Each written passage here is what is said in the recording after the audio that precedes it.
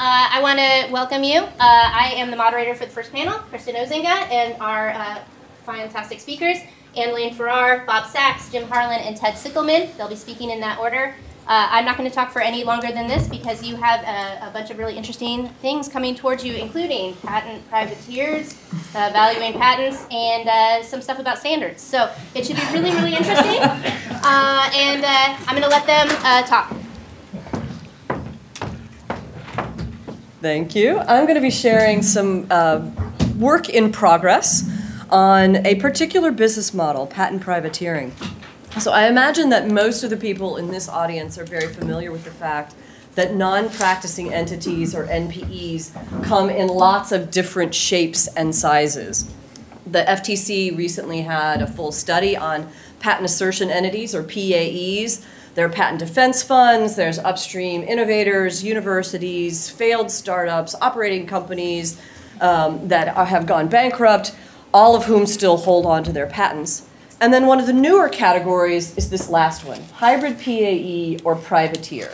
The name coming from the 16th, 17th century pirates, essentially, that were acting on behalf of a state but were not constrained by any of the state's rules or regulations.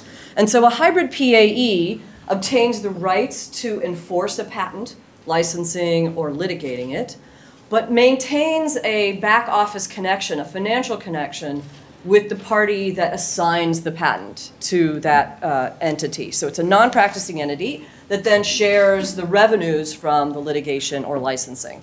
And hybrid PAE is the polite term, privateer is the pejorative one.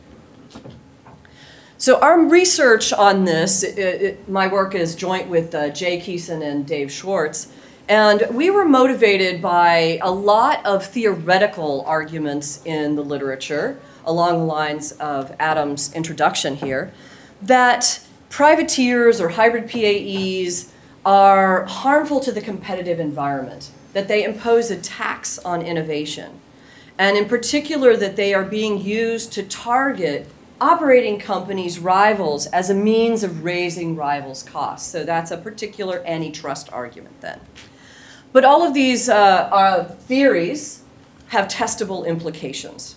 And of course, there's theories on the other side as well, that perhaps these entities are simply profit-maximizing, rational businesses that instead of acquiring low-quality, weak patents to pressure settlements and extortion, litigation extortion rents from operating companies, maybe are just trying to enforce higher quality assets and earn a profit on them.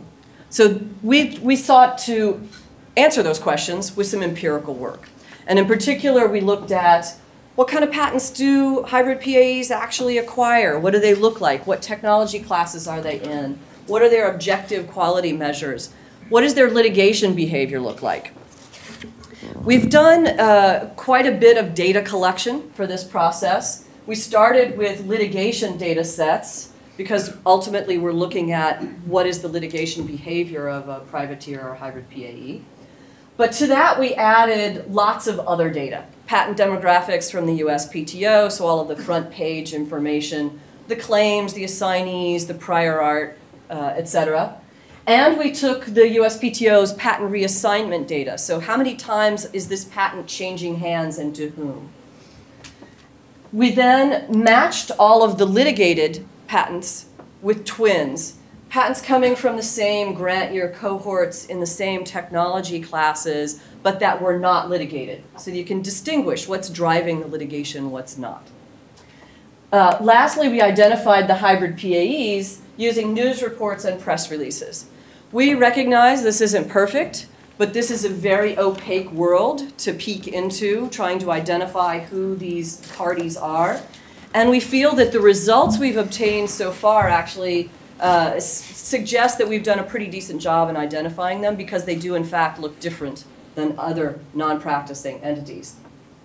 Lastly, we're using technology classes that are grouped into 5 big buckets. It's a modification of the Hall et al. NBER work from back in 2001. And we're ignoring design, plant, and miscellaneous other patents. So we're focusing on the patents that are used in manufacturing, in medical drugs and chemicals, in IT, and in more of the areas of technology where you expect to see transactions in patents and litigation.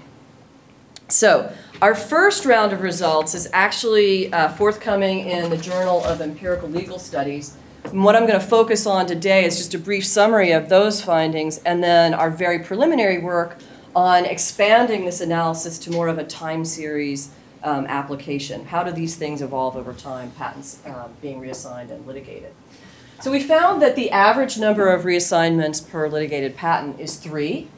The categories with the highest percentage of reassignments to hybrid PAEs is not surprisingly IT, information technology, but also surgery and medical instruments at nearly 3%. The rest of the technology categories were much smaller, more like 1 or 2% or 0. We also answered the first question of the theory that these patents are used as an extortion metric, that they're taking low quality, low value patents and just pressuring settlements out of them by looking at objective quality metrics. So along the left-hand column of this table, you'll see 4 different quality measures that economists rely on regularly and have in the empirical literature for decades. The number of forward cites, the number of claims per patent, and then 2 calculated indices, one called originality, one called generality. Those look at the breadth or span of technology for originality that the patent is pulling from. So where is its prior art coming from? And the theory is, if I'm pulling prior art from lots of different technology categories and combining them into something new, I'm more likely to be pioneering and original and therefore high quality. Likewise, on the back end, the generality is, where are the technology classes of the patents that are citing me? If they're coming from a wide array of different technology classes, then again, the applications of this patented technology are pretty broad, and that means it's a general technology, higher quality, because it can be used in more places. So these are 4 different objective quality metrics, and what we see is that in these 4 mutually exclusive categories across the rest of the table, that the privateer category scores quite highly on all of them. So for example, forward citations, the average patent in our sample data set has 173 forward cites compared to the typical non-litigated patent, which is only 36. So many multiples higher. Similarly, for the number of claims, which is a metric for how broad the scope is of the patent, how much the invention covers. And again, originality and generality, all higher than we see with non-litigation. So that's at least one mark then that this theory that the patents are being used to extort settlements or quick payments is not consistent with the data. Those last 2 columns on the right, those are like the positive control to show that. Yeah, so these are patents that are also litigated but not held by a privateer or any other kind of PAE. So yeah, these are the benchmarks, and these are the patents that were never litigated and also not held by either of these categories. Because the numbers vary, that shows you you're measuring something. Okay. Exactly. We also looked at some regression analysis in terms of what is driving which patents end up in a hybrid PAE's hands. What factors seem to be the most associated with a privateer? And we found that the patent being reassigned more than once increases the odds. That makes a lot of economic sense. The more times a patent changes hands, that's an indication that it is a valuable patent. People are paying the renewal fees on it. It's worth transacting over. Patents with relatively higher forward cites, that's consistent with the summary table that I just showed you. More claims again. And then this last one, shorter independent claims. So the fewer the words in the shortest independent claim in the patent increases the association of being reassigned to a privateer.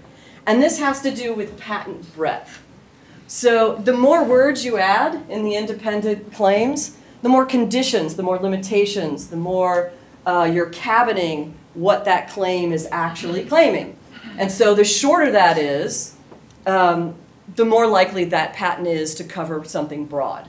And so there's a trade-off going here, because, of course, the broader the patent is, the more likely I'm able to establish infringement of that patent, the easier it's going to be to argue damages for it, but I'm also at a higher risk for invalidity.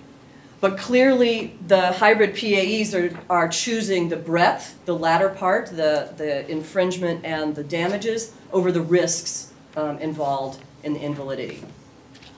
The other regression we ran was the odds of the patent being litigated. And here we see some of the same things increasing those odds, but being held by a privateer, being held by a hybrid PAE, is highly statistically significant and positively associated with a patent being litigated. So at least that part of the theory, actually you can't distinguish between either theories, because the law and econ argument that these are rational profit maximizing entities, you should see increased litigation, and also the antitrust theory, you should see increased litigation. You do. It's good to know that we can establish that, but you can't distinguish between the theories. We also determined that the timing of the litigation comes later. So this is a survival function.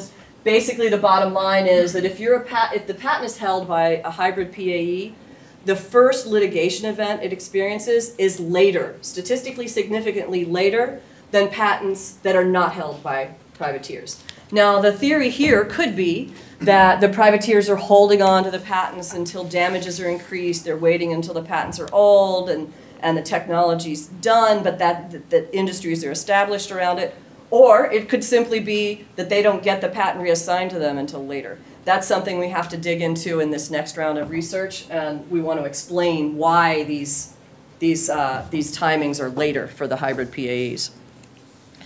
This one is surprising. The second line out to the right is the patents that are held by the hybrid PAE, and along the x-axis are the days in litigation. So basically this result is saying that if the patent is held by a privateer and is litigated, that litigation lasts longer than for patent litigation for non-privateer held patents. That is a surprising result, because it's certainly counter to the antitrust theory that you're going in for the quick payment, that you're using these low quality patents to pressure a settlement. You would see these lines flipped. The fact that you see the litigation is lasting longer for the hybrid PAEs suggests that they're taking it further into the adjudication process. We've got to dig into this to see what are the percentages of settlements versus rulings, et cetera, but this is suggestive that we're going to find something quite counter to what the antitrust theories have suggested. Lastly, this is just to pique some curiosity. The left column is who the assignor of the patent is, who's giving the patent. And not surprisingly, we see three different groups are assigning them to the hybrid PAE. This middle column is the number of years from the date of grant of the patent to its reassignment to a hybrid PAE. So hybrid PAEs are obtaining patents from operating companies, from failed companies and failed startups, but also from patent holding companies. Now, this group contains not only wholly owned subsidiaries of operating companies that have just spun off their patent operations but are still part and parcel of the operating company, but it also includes some other kinds of NPEs. So this is another category where we really want to dig in and figure out who exactly is giving the patents to the privateers and maintaining these back-end financial relationships. So we're in the very early stages of our time series analysis. This is just a brief, truncated list of the things we have planned. One of the things I was hoping to gain from presenting to everyone today is to get ideas for things that everybody would like to see out of this research. I think it's a rich data set that combines litigation, reassignments, patent variables, and business models. And so we can answer a number of different questions, including, are the privateers actually targeting rivals, direct rivals of the parties who are giving them the patents? That would be the raising rivals costs argument. Are they taking longer to litigate after a patent is granted or reassigned to them Or is it simply that the patent goes through a whole bunch of reassignments before it ends up in the privateer's hands, and that's why their litigation is later? How likely are they to settle? Are they settling more often or not than other kinds of business models? And then lastly, we hope to add yet one more data set to our overarching data, which is the renewal data from the USPTO, and look at, are the privateer patents more likely to make it all the way through all the renewal payments, and what's the relationship between the timing of some of those benchmark renewal payments and when patents are reassigned or litigated? So I look forward to hearing your ideas over the breaks. Please come find me and let me know what you want to see out of the data. Thank you.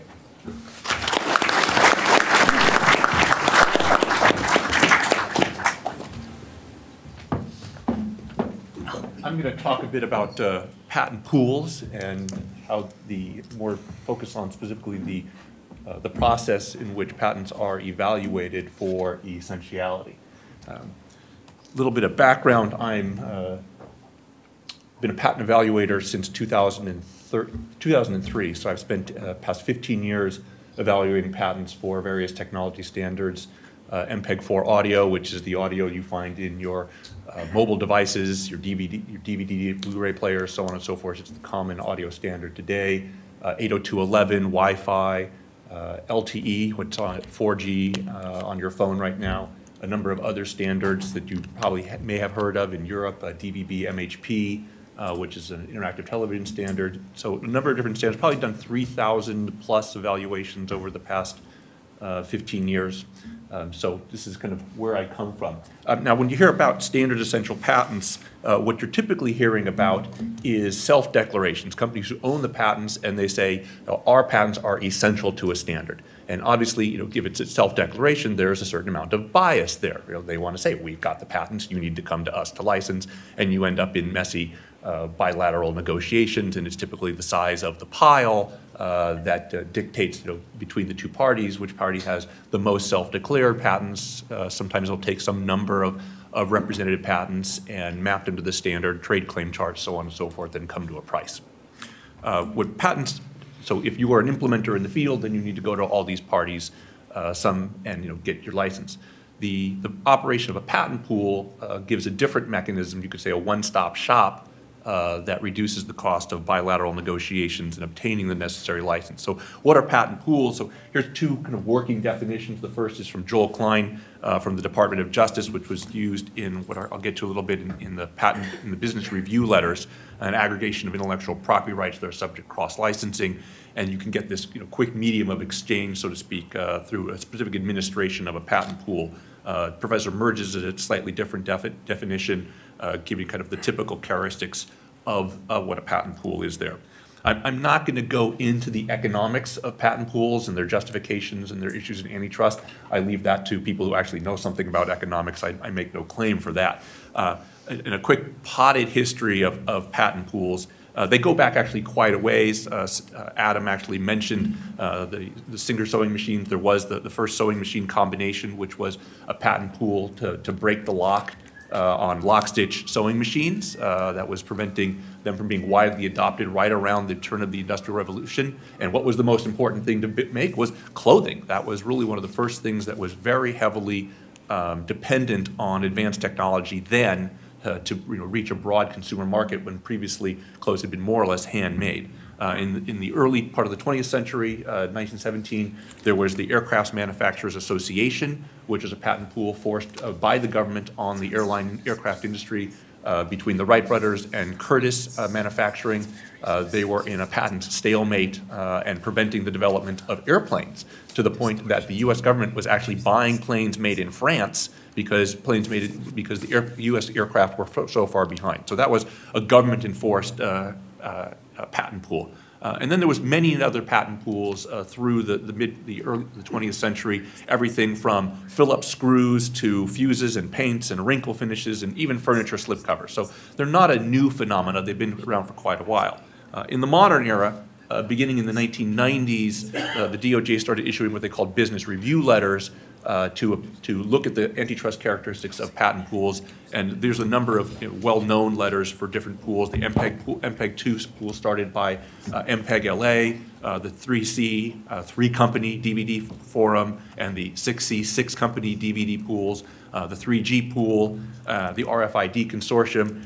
Those were all approved. That's why they were in green. And then IPXI, which was disapproved. And these letters kind of go through. There's a request letter that lays out the nature of the pool and how it will behave and how it will operate, the administrative aspects, the aspects in terms of whether the licensing conditions, and particularly how patents get into the pool, and we'll get to that. And you can find these letters at the URL here.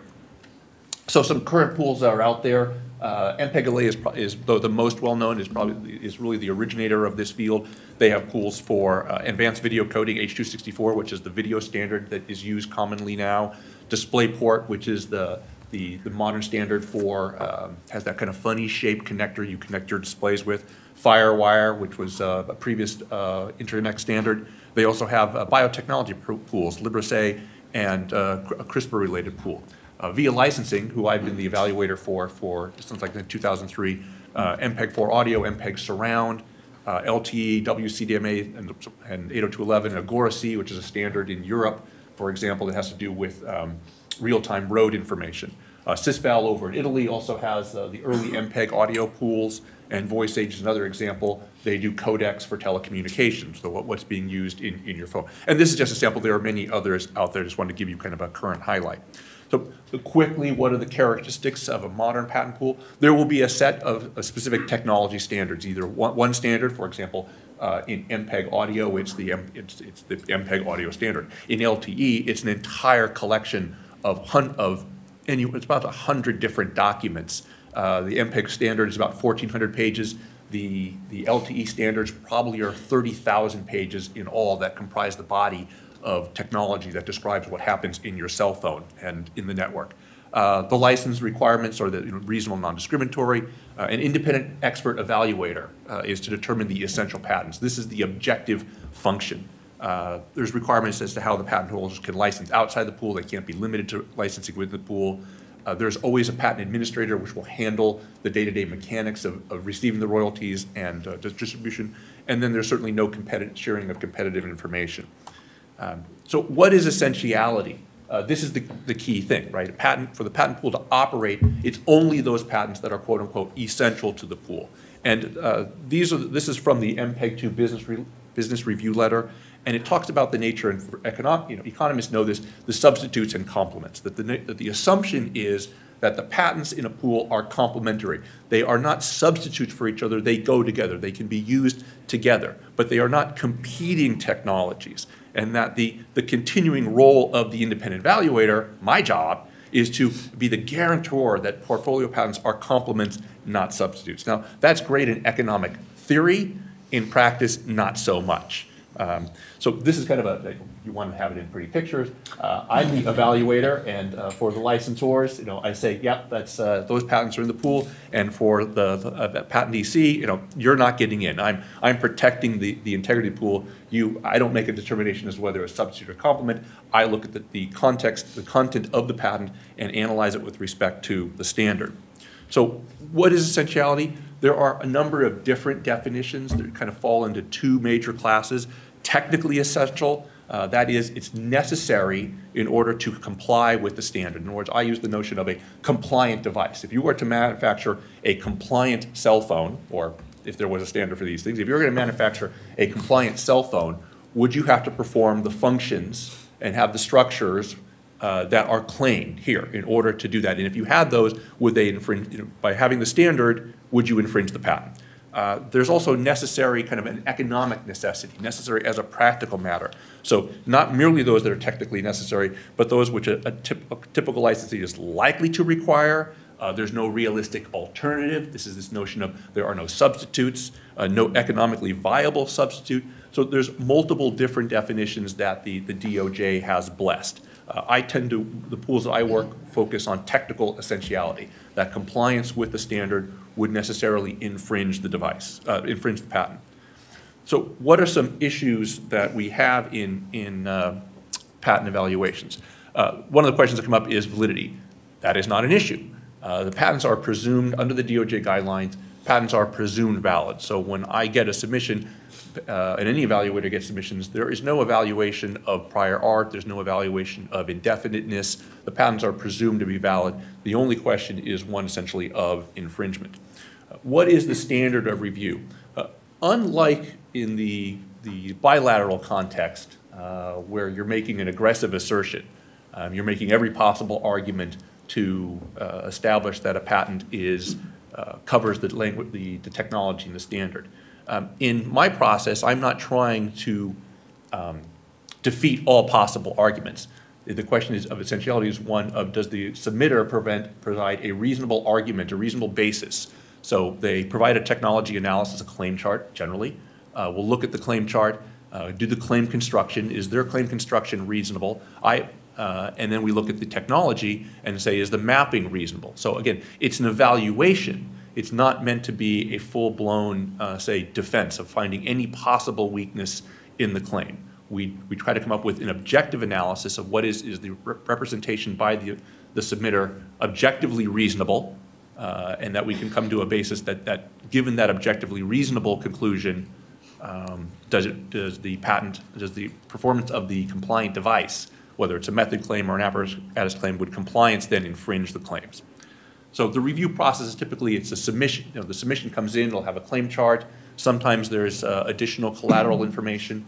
We'll take a look at the claim chart. We certainly review the patent, look at the full prosecution history, do the claim construction, if necessary, look at and obviously review the standard.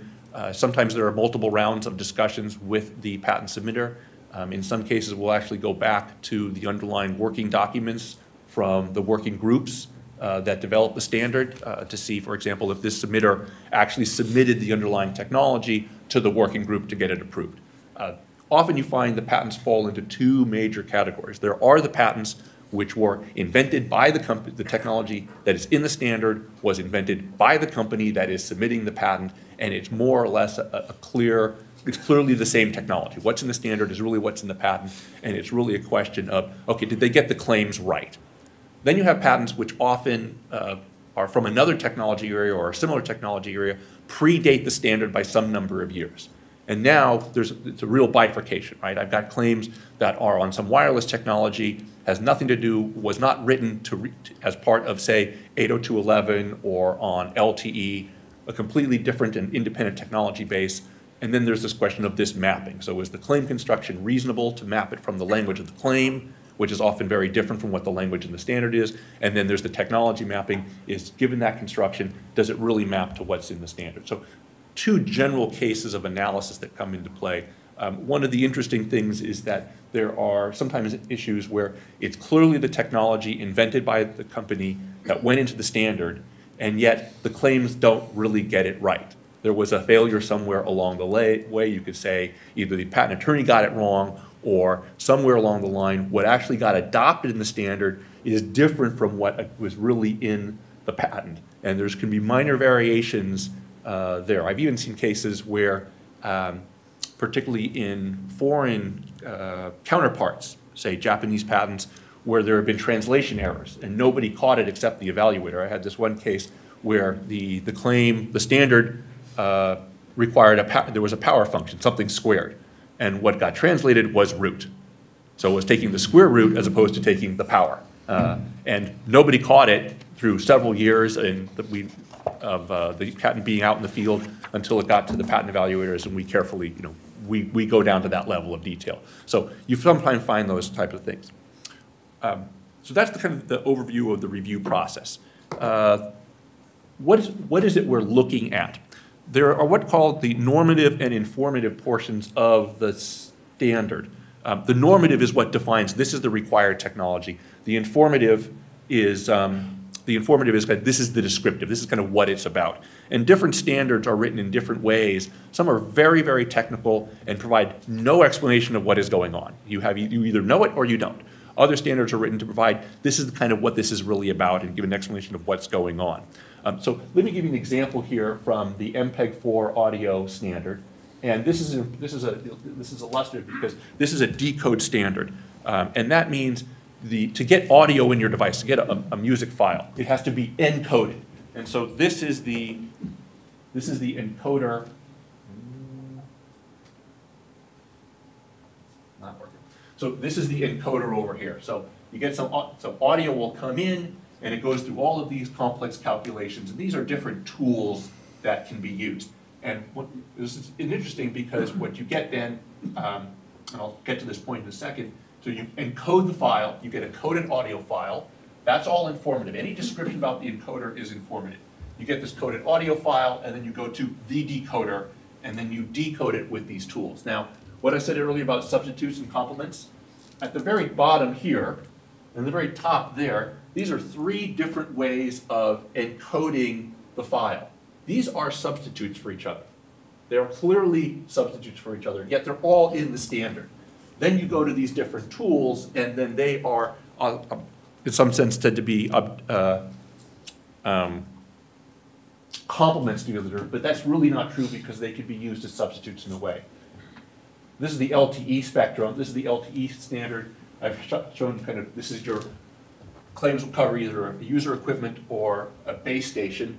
Other parts will be subject to different types of patents. So you can see there's a lot of complexity involved. Let me just quickly talk about this notion of substitutes and complements.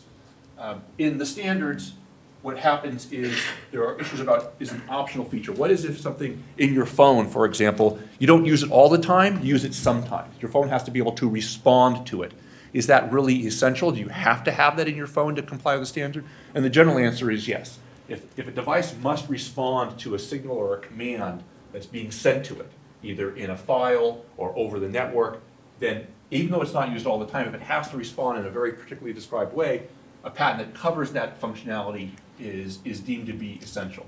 And so you can see here what we have in the MPEG standard is you have all these different combinations of tools. These, when they're put together in particular combinations, are called objects. And when you have different combinations of objects, you get profiles. And what gets licensed are these different objects and profiles. And that's how you handle the issue of what would otherwise be optional features in the standard. But as I said before, this notion that standards don't include substitutes is not really true in the real world. And then just quickly, what is it that I do? This is an example. This is from the MPEG audio standard. The red arrows are actually for my use, not yours. This is how I track variables in these equations. And I have to figure out on a given thing, for example, that language like this, deriving gain factors for a plurality of frequency bands, so on and so forth, that actually maps on this particular set of equations and how the G's are the gain factors, and there's lots of other stuff going on here. But this is kind of the process that we go through. If this makes your eyes roll backwards and you want to tune out, this is what I do every single day. So that is, in a nutshell, the evaluation, the nature of patent evaluations and the evaluation process. Thank you.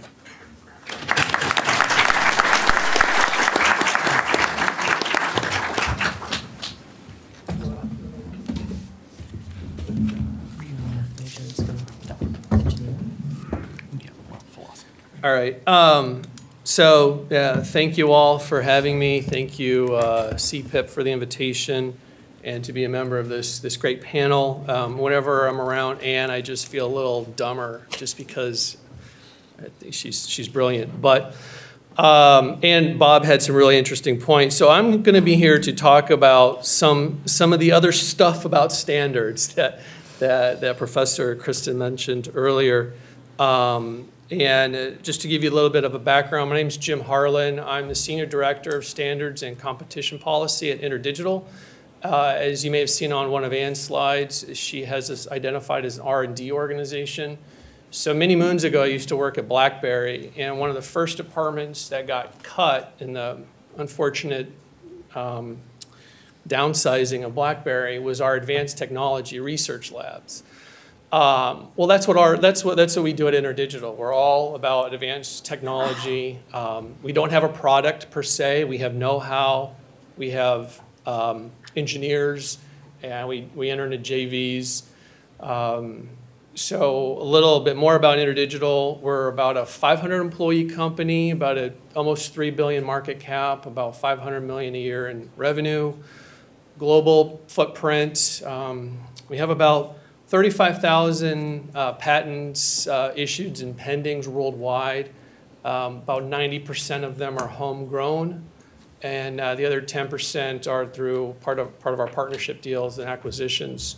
So we've been around about 40 years. We've been public for more than 20, and we hope we're not going away.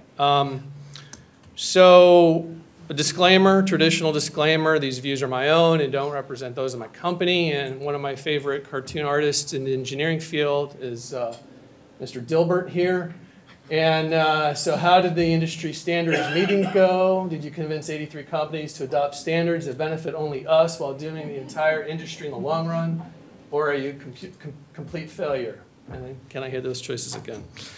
So I bring this up because it sort of highlights some of the, I guess some of the thoughts or it pokes fun at some of the thoughts out there on standards organizations.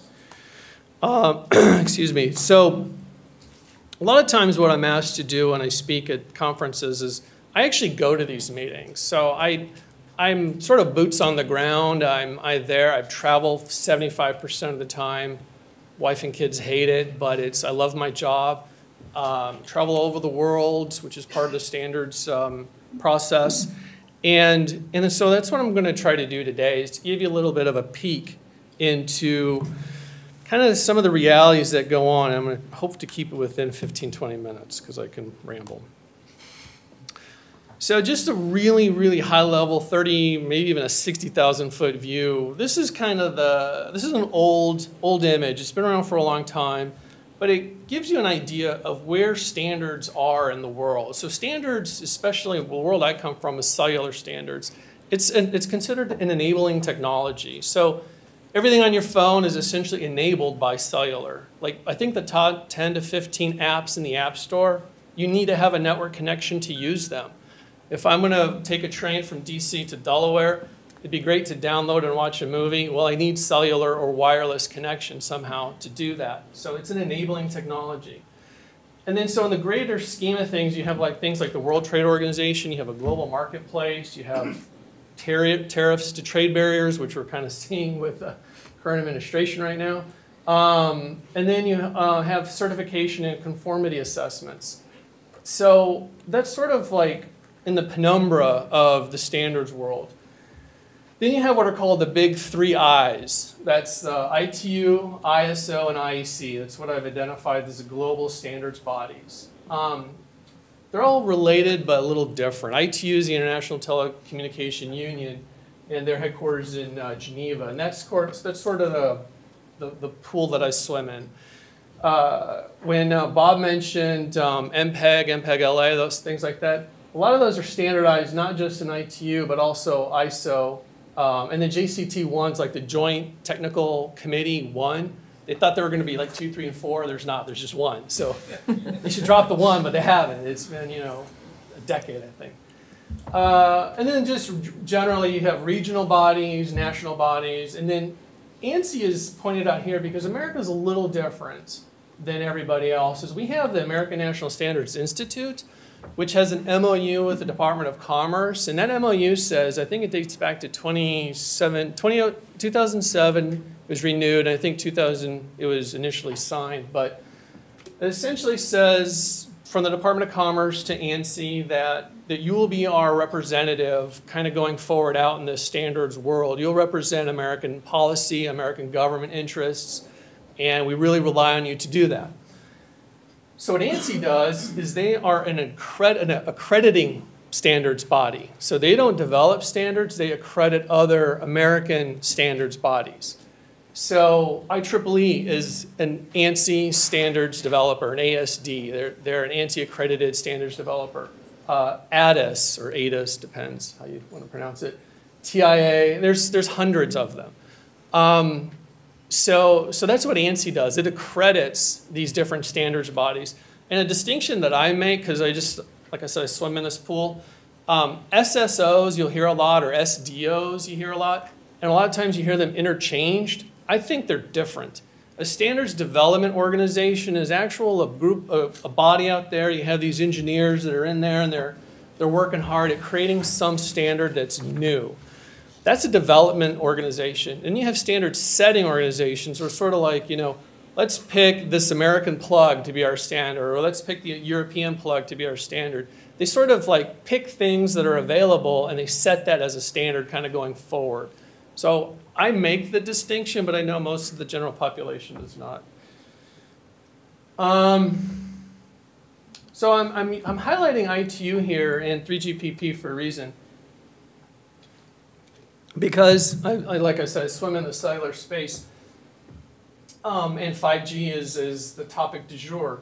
So 5G is the current vernacular for what's known as IMT 2020. IMT is International Mobile Telecommunications.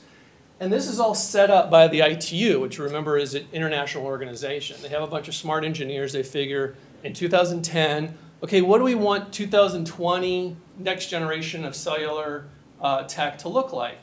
So they come up. They did that in 2000 for IMT Advanced, and they did that earlier for IMT 2000. So IMT 2000 is 3G, or is I think 4G. IMT Advanced is LTE, and IMT 2020 is 5G.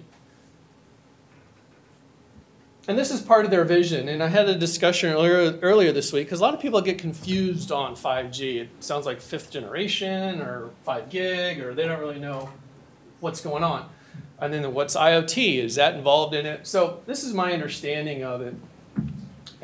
So on the left, you have the ITU IMT 2020's technical vision of what it's going to look like in 10 years by 2020 when it gets deployed.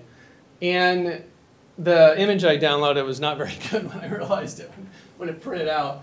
But essentially, you're going to have like peak data rates are at a gig. Currently I think they're allowed at 100 meg or maybe in 10 meg. And this is on your cell phone. This is on radio communication. You're going to have greater mobility. Your latency is going to go down. You'll have better spectrum efficiency, network efficiency, connection density. You hear about these small cell dense networks. You're no longer going to have the 200-foot radio antennas. You're going to have a small cell dense network for 5G.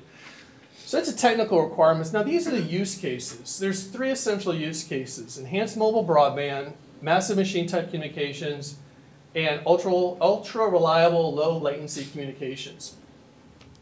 This sort of like is kind of, your IoT is sort of like in there a little bit, and it's kind of over here a little bit, sort of on the bottom part of the spectrum. So at the top you have enhanced mobile broadband. So we'll download our movies faster, or we'll Snapchat our friends even quicker, and things like that. That's not going to change a whole lot of our personal lives. It's the other stuff. It's the smart home, building smart cities. I mean, it's going to be unreal, but it's all going to be enabled by the same tech. So the tech is ubiquitous. It's the applications that are kind of different and unique, and the vision is really with the applications. So you'll notice like self-driving cars, you want it to be ultra reliable, and it's low latency because you only need like a certain number of bits set on information if you have autonomous vehicles. But you're going to want to know if there's a car wreck ahead to have everybody stop. You don't want any latency so that some car is sort of waiting. 5 minutes? Are you kidding? All right, let me go on. I'm sorry. It wants me to go faster, apparently. Okay, 3GPP is a 3rd generation partnership program. And since they sort of came together, a bunch of SDOs came together and created it about, I think in 2009 or 1998. Then it just made logical sense to have them continue with the technical development. So they did 4G, and now they're also working on 5G, and this is just a timeline. 3GPP, I really don't have enough time to go through all this. It's a partnership program that comprises these, they call them the 7 organizational partners, and they're the people in the middle: ARIB, CCSA, ADIS, TTC, ETSI, TSDSI, and TTA. So you can see those are SDOs, the global footprint. And what 3GPP does is they create technical specifications. And those SDOs transpose those specifications into standards. And so technical specs different from standards. government bodies get involved, regulatory issues. In the U.S., we don't have the standards built into our regs, whereas in India they do. Like India, through TSDSI, they've got to transpose so transpose means to copy essentially from one technical standard to technical spec to the standard. Getting into the weeds here. But this is an example of what I wanted to show you, what a traditional technical meeting looks like. You know, imagine this room, probably twice as long and twice as wide, with maybe 4 times the number of people. And they meet and this is just one technical meeting in all of the different standards bodies that are in just 3GPP. And they all have prepared for months for this one meeting. And then decisions are made and the process continues. But what I wanted to kind of highlight is this page, is that so in any technical meeting, you'll have hundreds of companies that submit thousands of contributions. Just at that one meeting, there are 2,200 contributions submitted or documents.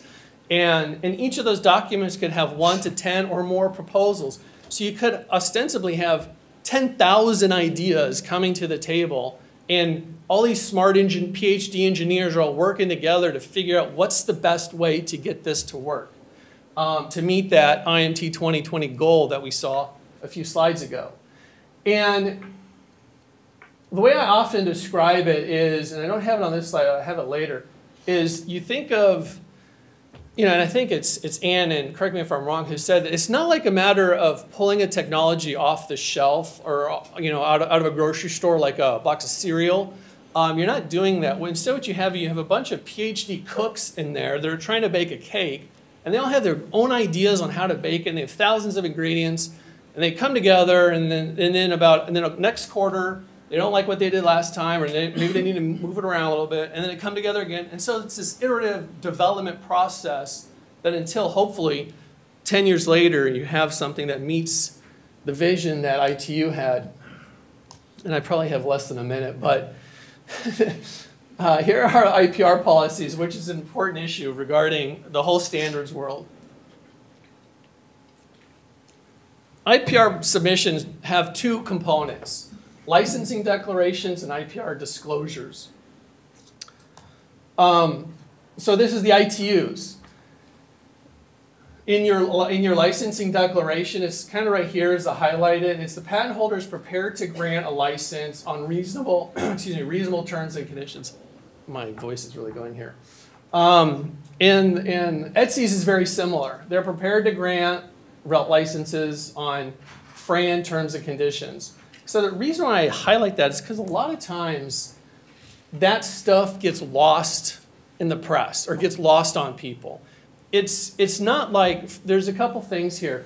It's not, IPR submissions are voluntary, first of all, right? So if I'm a patent holder and I choose to not submit an IPR declaration, 9 times, or even 99% of the time, the SDO just sort of hums and haws and they get mad, but development continues. Yeah, thanks, a minute. I don't know of any SDO that really works at pulling out technology, except for one. I know W3C, if you don't provide RF declaration or declaration at all, they will go through and fine tune and look at your claims, and they will pull out the tech from the standard. All right, so I'm just trying to make sure I hit all the parts. So Bob mentioned something about essentiality. At ETSI, where I hang out most of the time, there's a distinction between what's mandatory and what's optional, and I think you sort of touched on that a little bit, because just because, you know, and if we look back at that language, it's, if I brought it up there, so right, one of the second line, if I have IPRs that are or become and remain essential, so I can have a good faith belief and I'll submit an IPR declaration that I may or may have something that's essential, meaning something that's mandatory or optional, on day 1.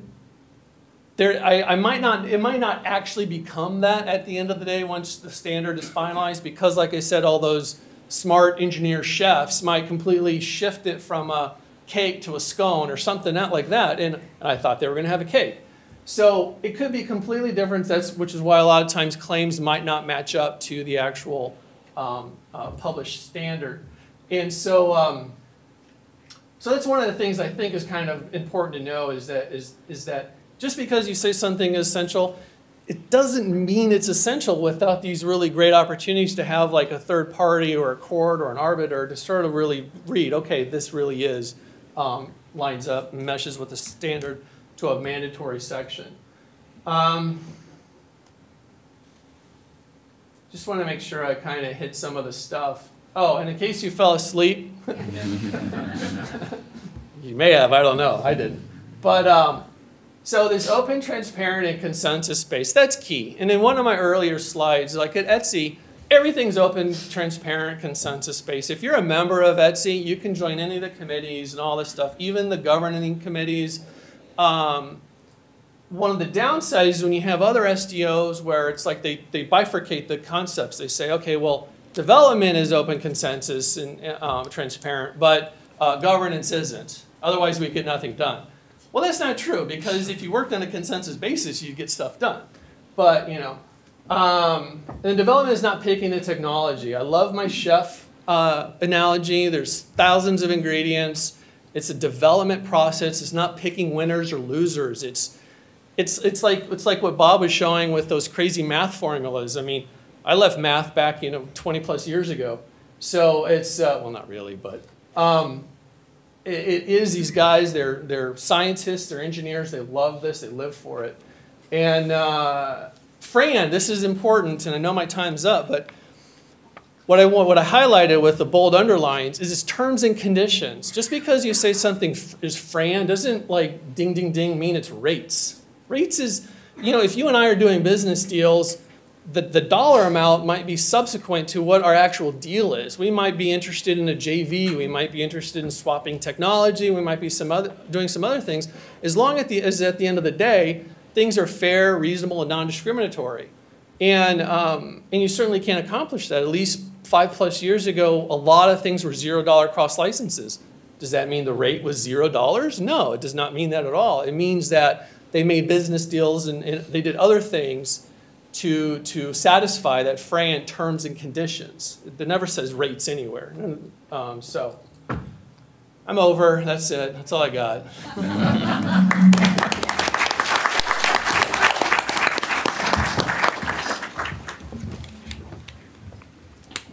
All right, so I'm Professor Ted Sichelman from the University of San Diego School of Law, where I teach patent law and a number of other IP courses. I'll try to get you back a few minutes for Q&A here. So in 2012, I signed a letter with a number of other academics urging the ITC not to grant injunctions in the situation of standard essential patents, because I thought at the time if the holder of the standard essential patent agreed to Fran terms, then they were saying, hey, a reasonable and non-discriminatory license is sufficient for us, meaning money damages, to collect what we need to incentivize our R&D and commercialization efforts. So barring, for example, bad faith on the part of the implementer and licensing, there shouldn't be an injunction in the ITC. So this is essentially this view, the baseline assumption of the standard view of FRAND obligations, and it ties into a broader theory that you find in the economics of contracts, and that's when private parties contract with each other, they are engaging in what achieves a socially efficient or an optimal result. But there are certain types of contracts where this isn't true. So let's take a step back before we look at that and just think about what the major debate is today in terms of FRAND. It's really two things. One is, what should the FRAND terms be in a monetary sense? And two, are the parties bargaining in good faith? I'm going to step out of this debate and show that there are potential problems with FRAND even if the parties bargain in good faith, and even if we adopt a fairly wide view of what FRAND could be. Why is this? So this is because of the standard setting process itself. So even absent holdout as it's called. This is where the implementer doesn't bargain in good faith. I'm going to show you there may be problems with respect to FRAND. Now, what's the standard story? The standard story is once a patent is declared as a standard, then the implementer essentially has a gun to its head if there's an injunction for infringing a patent by adopting or implementing the standard. Why? Because if I implement the standard, which I have to, as Bob tells us, there are a few situations where you have a choice, but in most situations there's no choice, and even when you do have a choice, there may be a very small number of choices you can take as an implementer. If I want to sell in this market with a standard, for example, I want to make a mobile phone and sell it, then I have to practice it, and I have to practice the standard essential patent. And if I don't, I'll go into an infringement suit, and if there's an injunction, I'll have to pay a lot of money. Or if there are lost profits, I'll have to pay a lot of money, or even, as I'll show you in a minute, I have to pay a reasonable royalty. Under the non-FRAND view of reasonable royalty, I'll have to pay a lot of money. So FRAND is said on the standard view to solve the so-called hold-up problem that standard essential patent owners can present to implementers by holding this gun to their head. At the same time, there have been a number of papers showing, well, there may be a hold-out problem. Why? Because once the standard essential patent owner has sunk its costs in R&D, the implementers, if they can somehow collude, whether explicitly or implicitly, and hold out in order to reduce the rates effectively paid to the patent owner, then we reduce the value of the patents too much in terms of optimal incentives. This is the standard story. I'm going to ask a question that goes before this story, before the patent's granted, and looks at the standard selection process itself and argues that you may have so-called monopsony power problems, meaning problems of the buyers, of the implementers, effectively acting like a cartel, effectively driving down prices, even absent holdout. So in the standard setting process itself. So I do this through three hypotheticals. So first, suppose there's one innovator and many implementers. If there's one innovator or a standard that's so incredible, everyone's going to adopt it. You don't need a standard setting organization. What happens? All the implementers adopt it and pay whatever the rate would be relative to the non-FRAND rate that would be awarded in suit if they infringed. Now suppose there are a few innovators or multiple innovators and just one implementer. This is the monopsonist problem. So the first one's the monopolist, where you have one innovator. And here we have one potential buyer, they're called a monopsonist. Here again, we don't care if there's a standard setting organization. Why? The monopsonist, the one implementer, is going to negotiate with each of the potential innovators and determine, weighing the benefits and costs of what? The benefits will be of a better technology standard, but those in general will cost more, right? And then the benefits on the other side will be of a lower cost, but the cost will be lower quality. Now here's the big problem when you have one implementer. What's efficient for the implementer in the short term may be a lower quality standard that costs less, but that's not going to be efficient or best for society in the long run, particularly with setting up incentives for high quality innovation in the long run. So we're going to see that standard setting organizations themselves look a lot like the monopsonist situation with one buyer when we look at how standards are selected. And we've heard a lot about just recently how they're selected, which ties in well to what I'm about to tell you. So now consider the real world, which is hypothetical number 3, or close to the real world. You have a handful of innovators and a large number of implementers. And we're going to take a standard where the values vary high from network effects. So there's a huge incentive to adopt standards. If we have many implementers, it may seem like, and they're all sitting in a room baking a cake, that there's no problem in terms of efficiency because we're going to have a competitive market essentially deciding what standard's going to be adopted. But that's not the case for 2 reasons. One, we're not going to adopt a standard that's not presented at a standard setting organization meeting. They're not all going to sit in there and say, hey, you know what? Even though there's 10 standards, 10 technologies being presented for each idea here and thousands of things we're discussing, what we really need to do is choose something from some company that's not a member of the SSO. It's not going to happen because the costs of doing that are extremely high. Second, the business people of the members, of the implementers, know that those standards are going to be subject to FRAND. And although it's not a rate, in effect it is, because courts have held that FRAND rates essentially are lower than what you're going to get in an ordinary patent case for non-FRAND committed patents. Because that rate's lower, there's going to be strong pressure from the members, the business people of the members, on the engineers to adopt a standard of a member. So this means we're essentially excluding out non-member technology. But what happens? If I'm an innovator, I'm forced to join the SSO for my technology to be adopted as a standard, and I'm forced to commit to FRAND because I basically have no choice unless I have the next best thing, right, since sliced bread, to join the SSO. Well, what happens in that situation? It looks just like the monopsonist who's trading off what? Quality for price. So the price goes down with FRAND, and at the same time the quality goes down because knowing that I'm going to be committed to FRAND, if I'm an innovator, I'm going to produce a lower quality innovation. I call this hold down. It's not hold out because it doesn't occur after the fact. The price of the innovator's technology is held down by the SSO process itself.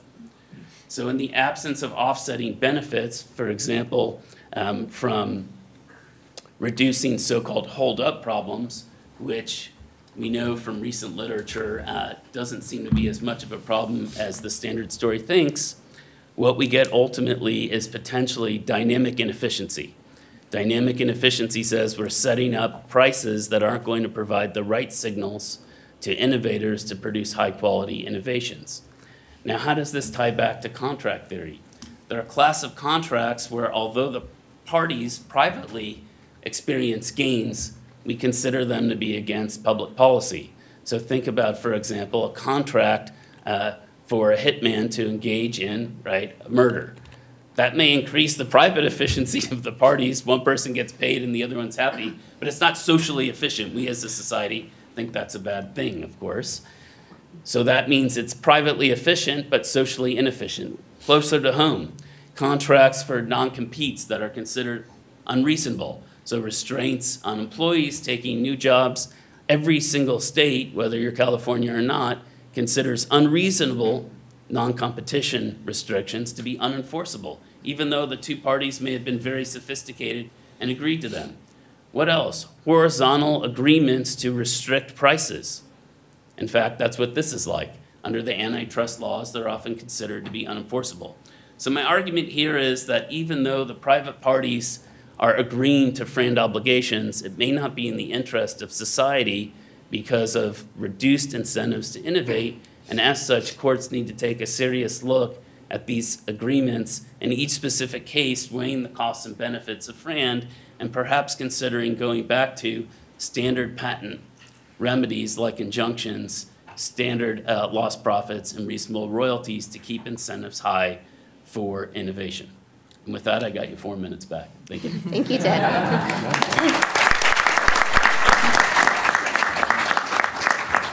So we do have a little bit of time for questions and answers, and I'm sure the panel would be happy to take them. There are microphones on either side of and Kevin and Rochelle, I guess, are helping me out with that.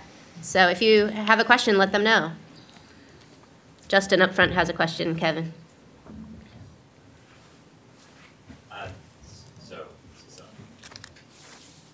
Okay. This is a question, I guess, in combination for what Ted was talking about and Mr. Harlan was talking about. So Ted, your scenario, doesn't it depend on when the innovator joins the SSO, the innovator has to assume that all its technology is on the table? And let me fill out that question, because if I'm listening to Mr. Harlan and I'm listening to the story of the 1,000 chefs, and I'm listening to you saying that it's not just the technology people, but it's the business people who are at the meeting, I'm imagining what happens is that the business people, the technology people say, isn't it amazing? We're on the cusp of getting the SSO to adopt this and this and this. And the business people say, no, that's not so amazing. In fact, why don't you get them to not do that? That is, isn't your idea dependent upon the innovator thinking all of its technology is on the table when it joins the cartel of the SSO? And isn't it in the power of the business people working with their technology people to actually shape the discussion to take some of their technology off it? So I would say what you've just characterized is more akin to what's under the rubric of the hold-out problem. So suppose you are a member and you have implementers who think you're going to charge too much, so they basically decide or collude not to use your technology relative to another member's. So what's interesting about my premise, hold down, is that it doesn't depend upon anything the business people tell specifically to the engineers with respect to any specific member. It just says choose a technology of a member. That's it. Because they're going to be encumbered by FRAND, and we're going to have to pay less in the long run, which, like the monopsonist single buyer, is in our short-term interest. So as long as you join the SSO, and as long as you put your technology on the table, you're going to be subject to that. Now, yes, if you have an invention that's so incredible that everyone's going to choose it regardless of whether you're in the SSO or not, then this wouldn't apply, but those are going to be few and far between. So putting aside those incredible inventions, for most inventions out there, this will provide incentives to the innovator before the fact to not create as good an invention because they're not going to get paid as much. Right.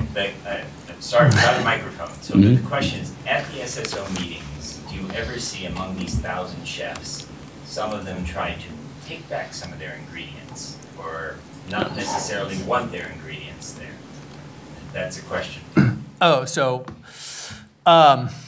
so there's a couple of things you mentioned. So to answer your question, there might be only just like 100 chefs, or maybe not 1,000, but thousands of ingredients. So that's beside the point.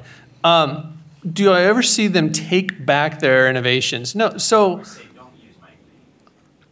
No, so I think one of the fundamental concepts, I hope this came across, is that this is all consensus-based, which consensus can mean different things. It's one of two things traditionally. It's lack of a sustained objection, or it's greater than a 75% approval. So if I'm company A and I submit something and I want my tech in, I got to get the approval of 75% of the entire organization, of all the attendees. So it's not as easy as me inserting my tech. I'm making my suggestion of a really great technology to help improve, code access for some waveform, and because some smart PhD put it down on a piece of paper and has submitted it as an opportunity, and now I need 75% of the 100 attendees, aka 75 people at least, to agree that that is the great way to solve that problem. So it's not a matter of me putting it in and then pulling it back. I mean, I guess I don't know why you would pull it back, first of all, because these guys are there. They're there to sort of the whole concept of the rising tides. You're there, they're there, and I think Ted has a really interesting argument and theory, and I'd really like to read more about it. And I disagree with a little bit of it because I do think that people are there for the best technology, and maybe I'm an altruist in that regard. I've talked to other people, they're like, oh no, they're there for their self-interest. No, they're there, they're engineers, this is what they've been doing for years, they're PhDs, they love doing this, and they're there for the best technology.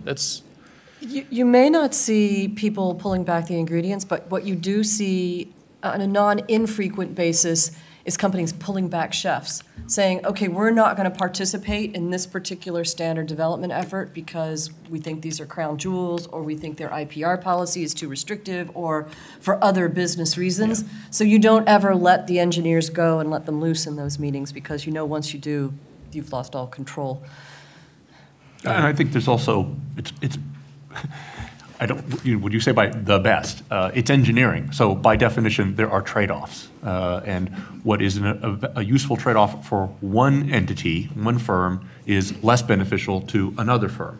And therefore, it's political at the end of the day. So the best is the perfect is the enemy of the good, right? So it's typically the good that wins, and that's a political process. So there's these exogenous variables, and I think that's what Ted's really getting at in some sense. Is the exogenous variable here is the legal system, which itself has said these are the rules of the game when it comes to FRAND. These are and no injunctions, and because of that, that's now this external factor, and now the players can say, oh, well, we have a new rule of the game, and so now now the game will be played in a different way.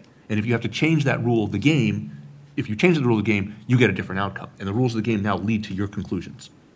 See, and this is where I think just reality is a little different, because these engineers, the patent word never shows up in any discussions when you're sitting here in this room.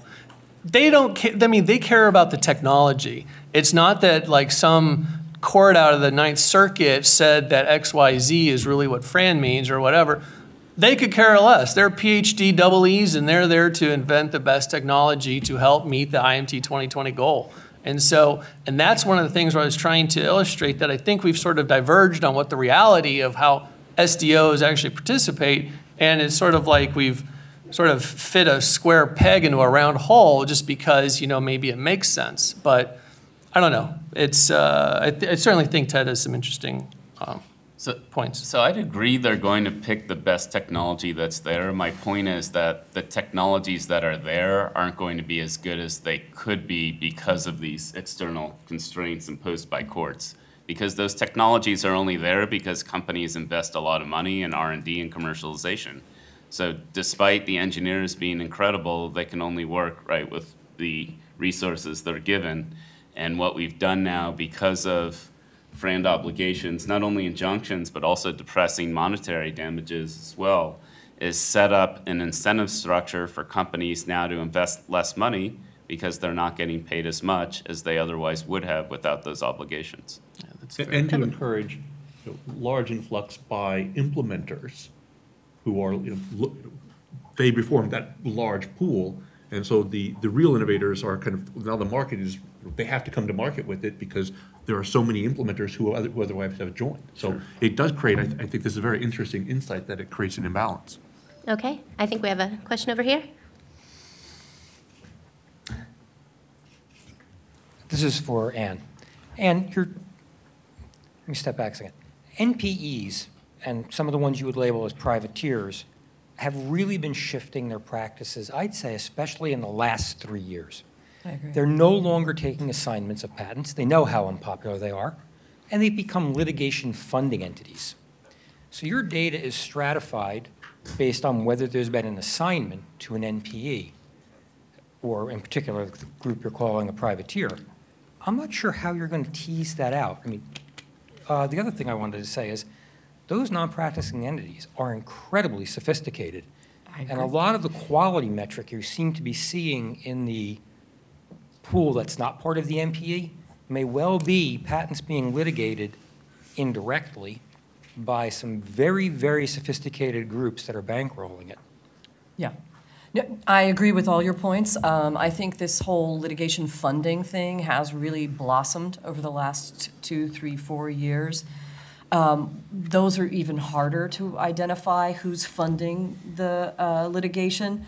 We're going with what we can tease out in the data, but I think it's still an exercise worth doing. I recognize that even within privateers, we're expecting to find heterogeneity, and that's part of our forward research plan, is to figure out what do these guys look like and how do they differ from one another, let alone how do they differ from other PAEs, from practicing entities, et cetera.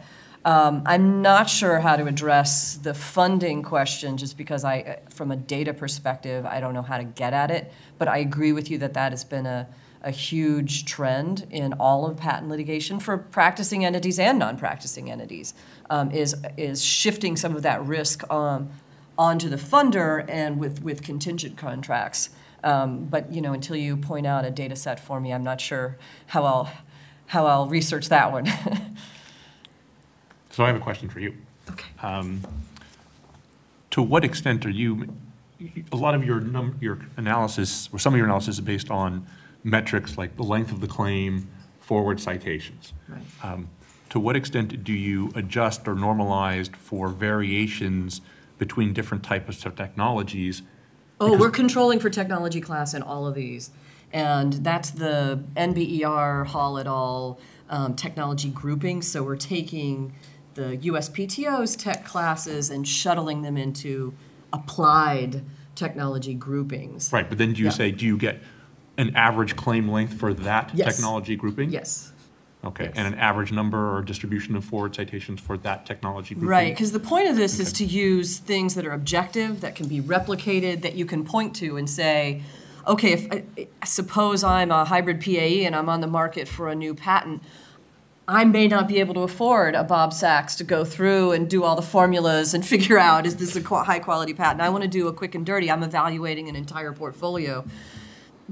What are the objective measures that I can look at? And also from an economist, I want something that doesn't require my subjective take on are these good or bad patents. I want so something even after adjusting, I'm glad you heard you're adjusting for technology. Oh, absolutely. But even after that, I'm a little bit suspect of the claim length as a proxy for anything. Yeah? Yeah. Well, why would it be so statistically significant in results? It's capturing something. What do you think it's capturing? Like our best guess was that it was capturing scope. If it's not capturing scope, I'd love to hear what you think it is capturing. I'm not sure I know, but I know as a drafter, I can describe a pen very narrowly with a very short number of words, and I can describe it very broadly with a large number of words. But why would you? Well, for one thing, exactly to play the game, right? I could, that I have a long claim makes it hard to figure out exactly, not that I do this, but I could see someone. I don't do this. I don't do this. I actually, because I believe in precision. But that said, I can imagine lots of things. But for someone who wants to, they have that, the nose of wax deal, you can do that by the words you choose and the manipulation. But if so it's that the were semantics, the case not across syntactics. a large number of patents, we would get no statistical significance because length wouldn't be telling us anything. Some would be short when they're really not broad, they're narrow. Some would be long when they're really. So what do you think it's? I don't know. You're the patent expert. I'm just an economist. Come on. And you think it's significant because it's what? It is statistically significant in regression analysis. So we're doing logit models. We're controlling for lots of stuff, and we are getting consistently statistically significant results for the length of the shortest claim in a given patent. That's capturing something. Right? My guess is that it's breadth, but if it's not, if a patent expert has another theory, by all means, let me know what it is. Let me think about it. Okay, you tell me later. We have another question out in the audience. I have a bit of a question and a comment for Professor Sichelman. I'm a longstanding IEEE member, and I'm sitting with several members. And about 6 years ago, I chaired a public policy committee, an IP committee for one of their operating units. And with one of the speakers that you have tomorrow, Dr. Ron Katznelson, three of us made a presentation to the IEEE USA and IEEE boards in New Jersey when they moved their royalty rate to smallest saleable component. And as a private practicing patent lawyer, and as most of the committee members on my committee saw, essentially, there's very little reason to develop technology and contribute it to an organization that's no longer going to pay for people that are contributing technology. Certainly, they can't even afford to pay patent lawyers to look at intellectual property.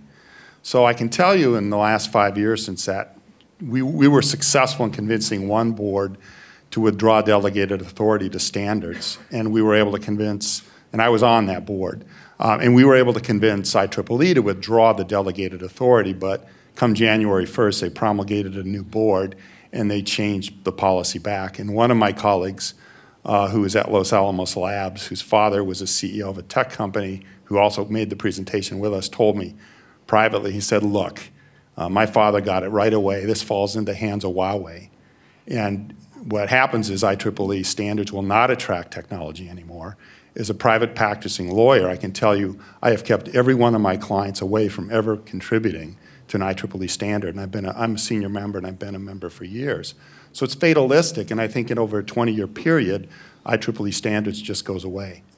And so I think it's very selfish for the implementers to think that they are going to be able to acquire startups in China because there won't be any startups left here in the US. I'm advising people not to do these things. I mean, given other choices, we make choices that are smart. We don't burn our fingers on hot coals. Well, that's great to hear that there are other choices. But I think for certain standards, there aren't other choices, unfortunately, right? So if you're an innovator, you're forced to join. So the wireless industry is a good example of that.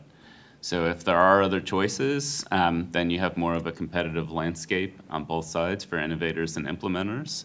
But when there are not, this is a situation, I believe, where courts need to step in and be active and/or right, the government, instead of the FTC fighting innovators, maybe they need to look into the anti-competitive practices going on at the IEEE, because it's not just a hold-up problem. There's, in addition to hold-out, what I call hold-down, massively depressing the incentives for innovators, as you said. So that's very useful to hear, and perhaps we can talk afterwards. Can I comment? So I feel like I agree with Ted, but then I feel like I don't agree with Ted. So I'm having a hold over. So some of the interesting things that are out there right now, I mean, IEEE is an interesting situation. But I still so, you know, you mentioned the anti-competitive effects or maybe the conduct, actually, of having sort of one selection or one standards body for cellular, for example. Well, you need that. You need to have one standard. Otherwise, you know, it has to be global. You know, you sort of, it's sort of by design. Otherwise, if you don't, then a technology that works in the, like, just remember GSM and CDMA, that was 2G, and then they worked on 3G at UMTS and LTE, and so you'd go to Europe and your phone wouldn't work in Europe, and so you'd need to bring a European phone, and vice versa, but now I can bring my AT&T phone and it works just fine because it's all LTE. I think that, yes, you can have these competitive technologies, but at the end of the day, if you want a global marketplace, like we saw on one of my slides, if you want to have something that interoperates, and you want to have an enabling technology for everybody, not just, you know, let's leave, you know, some country behind or some region behind because, you know, or that's not where it was developed or because, or for whatever reason, you still need that constant, a single standard because it's called a standard. Can I ask you a follow-on question? So with IoT... You, me, or him? You, me? Jim. Okay. So with IoT and 5G, I mean, I agree with you that the whole purpose of standard setting, standard development, is to jettison options so that you are left with a narrower set so that you can all coordinate on those, and that improves consumer welfare over the long run. My question is about the sequential nature of standard development, though. And wouldn't the point about the options, it's not just, okay, yes, I may need to join IEEE today for the current 802.11 standard, but what about tomorrow's iteration, the 5G? Can't these processes shift over SDOs, or is that just too, I mean, is that just too hard? Can you repeat? I don't. Well, for example, like IEEE, they do have a wireless standard that at least in the vehicle space, is meant to compete with V2X, which is in the cellular space. The IEEE version is 802.11p, which has this other nomenclature of G5 or something like that. So there is some healthy competition right now going on between like vehicular IoT sort of work, but I totally don't know what question you were asking, but I would just mention that as a statement. Okay, give up. Let's talk offline. Okay. Are there other questions out there? I had a question. Get somebody back there, yeah. Hello, thank you for a great discussion. This is kind of a more general first observation that the tactical advantages, especially if we're talking on standards and that type of thing, is more of what you discussed. There are other issues beyond the tactical advantages, strategic, which is, again, was sort of alluded to, and sort of the other advantages that can't be monetarized, or at least measured in monetary measure, in social benefits on standards. And that is a very difficult question and very worthy of a discussion in academic institutions such as this. But more specifically, when there are issues of disruptive innovation, where disruptive innovation is necessary, meaning that either the technology or the commercial environment is not satisfying some sort of market need or a technological or environmental necessity, and there's a need for a disruptive type of jump from existing standards or existing standards bodies. How would you suggest that should best be done that is compatible with your system? So for me, so I think, as I said, if disruptive technologies, great technologies, they're going to be adopted regardless of the SSO. But at the same time, there's this middle world between sort of small incremental changes to a standard that's been cemented, especially by sequential development, where you have the same companies, the same people, the same base you're building on top of, and those amazing technologies that everyone's going to adopt. And my view is the way to do that is to pay the amounts of money we need to get those types of technologies, just like we do with patents that aren't encumbered by FRAND. And what I'm showing you is that private parties will have an incentive to agree to FRAND when it's not necessarily in the best interest of society. How do you do that? You have to get courts and the government to measure these costs and, of course, balance them against the benefits of having a single standard setting organization in a given area, the benefits from solving potential holdup problems, though those don't seem to be as great as we may have once thought, and weigh this out. But when we have one-sided approaches to these problems, particularly one-sided approaches pushed by implementers, you're not going to get the ideal outcome. The devil is in the details, of course, on how to do that, but we need to get a good, broad, macro understanding of how this all works before we dive into those details. So I know we have a few minutes left, but I wanted to agree with him on exactly what he just sort of talked about. One of the things I did want to mention was Anne, I think in one of her slides, had mentioned that privateers take longer to litigate after a grant. And having known people that buried the bodies in this industry, one of the reasons for this and the work of a privateer is that, they'll get these patents assigned to them from an operating company traditionally, and the operating company's like, well, we want to be white hat licensees or licensors, do a soft licensing campaign, and that's like sending letters and going to meetings and talk to somebody for like years compared to going out and litigating and getting an answer right away. So that's, I think, answers one of the reasons why it takes a long time for privateers to initially litigate, because they sort of get these patents as from an operating company that wants to be a white hat licensing organization, because they know the assignment data and the PTO will reflect that. So yeah. Time one more? Okay. Okay, so I think it was Mr. Sachs mentioned that pools can have substitute technology. So if I understand it correctly... They're not supposed to have substitutes. They're supposed to have complements. Okay, only complement. But you had mentioned, in fact, in one of the examples... In fact, they don't. It's not a clear distinction. Okay, but there was one of your examples that had, you said there were 3 substitutes. So is that something that you can have if you justify it? For example, you say, well, they're all equivalent, or we can't pick a better one, or that was just not supposed to be there. Didn't you have a slide that had, you said these 3 are... So in AAC, there are 3 possible ways to encode, to do the final encoding of the bit stream. It turns out that 2 of them are actually just not even used. They're in the standard, But what's called AAC, and which is what everybody uses in their phone, that is what is used. There's one called BSAC and one called Twin VQ. They're in the standard. They're there, but in real life they simply don't happen.